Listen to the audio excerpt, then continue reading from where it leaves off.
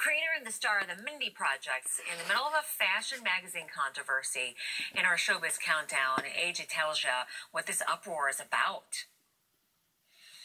Hey, Robin, this morning in our countdown of the three biggest buzzmakers in at number 3, real numbers for the Real Housewives. Listen to this. Bravo just made history, hosting its most watched night ever with the brand new season of The Real Housewives of Atlanta. 4.5 million people tuned in. Wow. Number 2, Mindy's cover controversy. Elle magazine is getting blasted this morning for the brand new black and white cover of Mindy Kaling. The Twitter sphere is calling it racist, but Elle says it was only meant to be striking and sophisticated.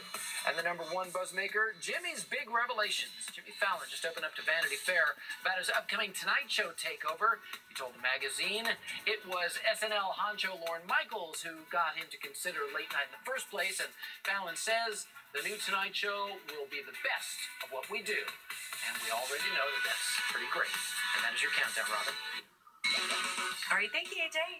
So does the cold weather actually make you sick? Experts say not really, but here's why they say some of us get, sick during these cold spells in the winter months.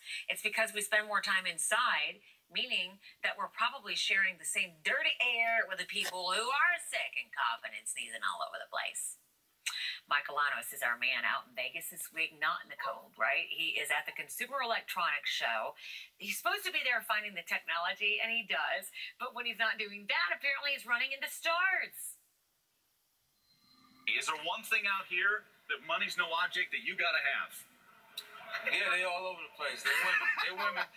They cost me, but my confusion always walking on heels.